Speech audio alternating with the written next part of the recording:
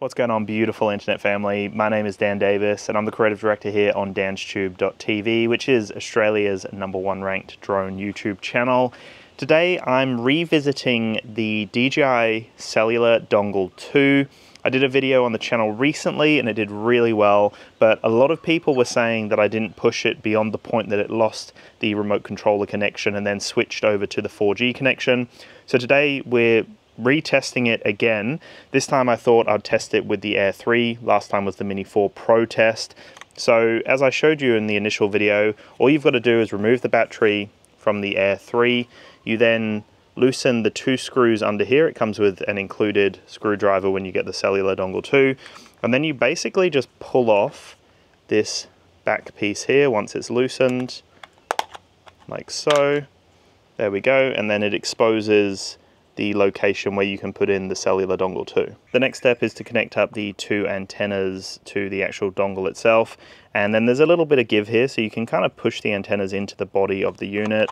You just want to line it up with the USB-C, push it into place, and it literally just sits perfectly in the body of the Air 3. And then when you put the plastic panel back on, there's actually this little sponge-like material almost that pushes down the dongle to make sure that it's a nice snug fit. So all you have to do is basically just line everything up with all the different clips, clip it into place like so. That's with the panel on. You can see there's a little bit of give there. So this is the screwdriver that you get with the kit. You basically just tighten each side up.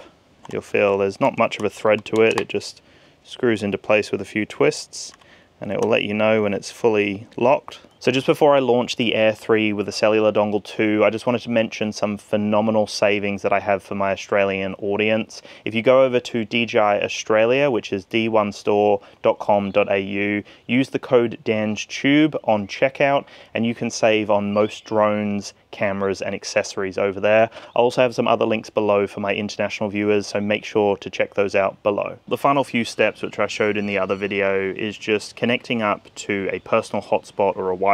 So the controller actually has to connect up to a personal hotspot in this instance here, and then you would, go down to the Wi-Fi settings, make sure that it's connected up. So it's connected up to the DansTube hotspot, which is my phone. And then from there, you'll see on the screen, there's a little 4G icon. So I can tap on that, and then it gives me the option to enable the enhanced transmission. Now it gives us the whole warning message, which I read in the previous video. So once that's enabled, we can now see in the top right corner, I've got 16 satellites, 17 satellites, and I've also got a 4G connection, and the RC signal as well is full bars right now. So basically when the RC signal drops to 0 bars, it will then switch automatically over to the 4G connection, which is what we're going to be testing out today. And it's interesting because we have amazing range from these newer drones anyway, so something like the 4G dongle isn't necessary for a lot of people. And there we go, weak signal.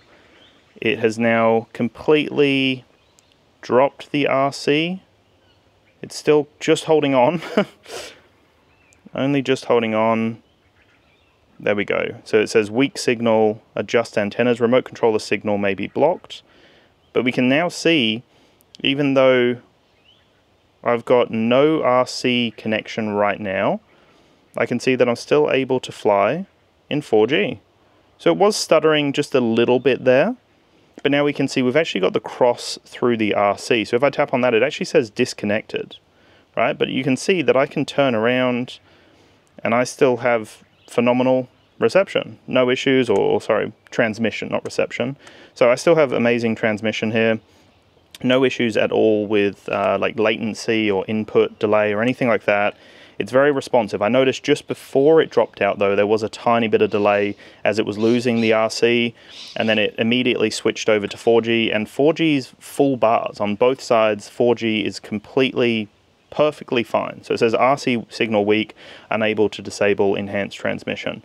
So now it's purely depending on the enhanced transmission, purely depending on the 4G connection. And you can see that we've got no issues, right? It's got no issues at all. Similar kind of experience in terms of the input, in terms of the responsiveness, in terms of just the whole experience. So phenomenal in this kind of situation where there are a lot of trees around and where the signal does drop out.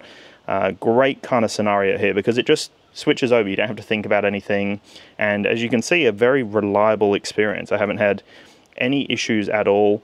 And as I start to fly back, I'm curious to see what happens, because there will be a bit of delay as it switches from the 4G back to the remote controller. So there we go. The remote controller has connected again, but there is a little bit of latency because it's just at the end of what it can actually handle, basically. It's on the lowest point of the transmission. So it is going to be dropping out a little bit as I fly back.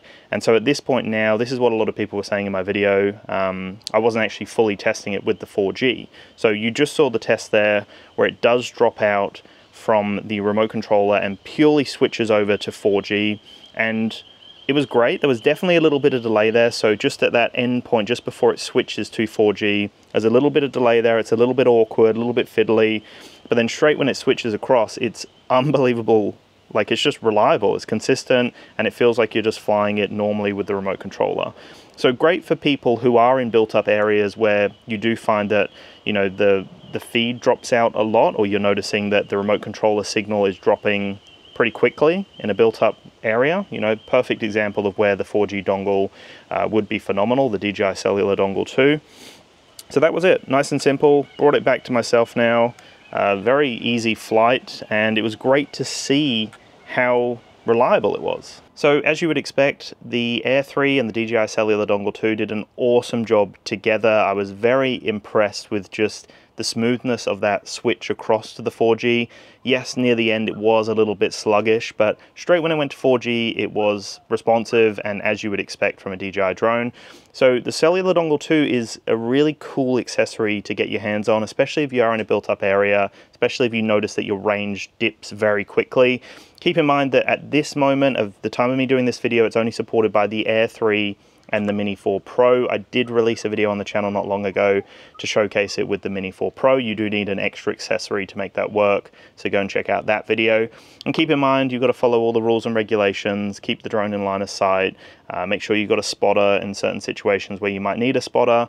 But outside of that, really awesome accessory. For a lot of people, I don't know whether it's something that you need. I find that for myself, the range from the drone is great. I never really have any issues. I came to this area specifically just so I could have the remote controller signal drop really quickly, because we're in a dense, like, bush, basically.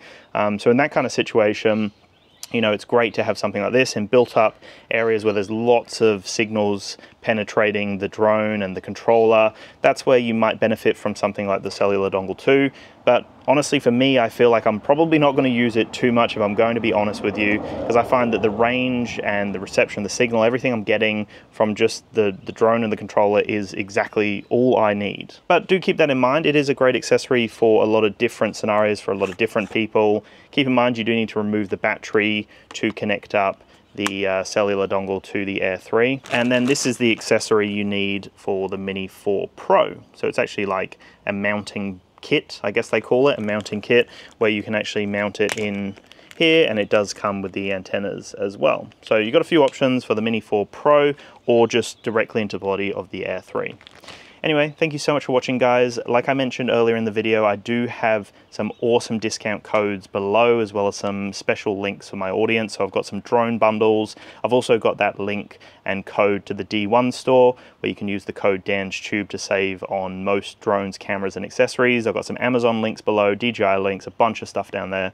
Make sure to check that out. Let me know if there's any other tests you want to see on the channel with the DJI Cellular Dongle 2 or anything else, and I'll chat to you in the next one. Peace.